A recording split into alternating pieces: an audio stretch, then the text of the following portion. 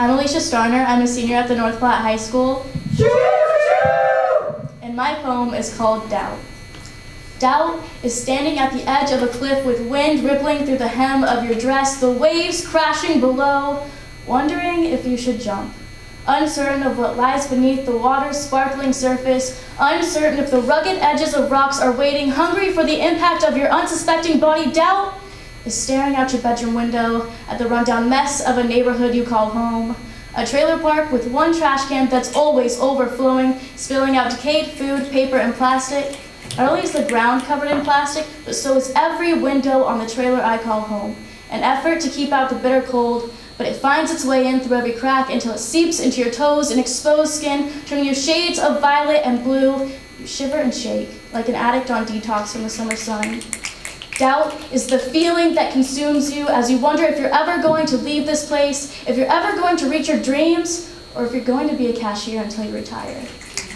Doubt is what causes your panic attack at 3 a.m. when you're lying in bed willing yourself to sleep. When you try to silence your mind, the only words you can think and breathe are "I can't." Your lungs desperate for air, your heart racing like an antelope when it spots a lion, but the only predator is your mind, and when the panic subsides, every ounce of strength you had vanishes. And suddenly, the idea of spending the rest of your life lying in bed, wrapped in a quilt, sounds more appealing than attending college. Doubt is the friend that holds you back with words like, "You can, just play it safe."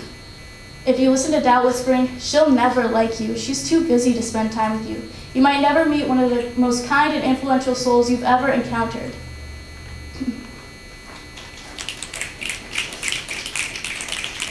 If you listen to Doubt telling you not to travel, you might not have the most flavorful and decadent meals of your life in New York.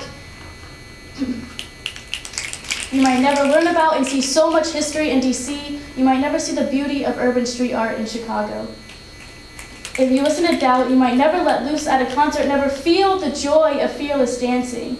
But Doubt can also save you. The barriers it puts up aren't always bad. It's a voice that deserves attention. Doubt reveals flaws. If you never doubt if your words and actions are just, you'll walk through life blindly believing the first thing you were taught. If you never doubt that a trip will go smoothly, you might not be prepared for a flat tire 700 miles away from home.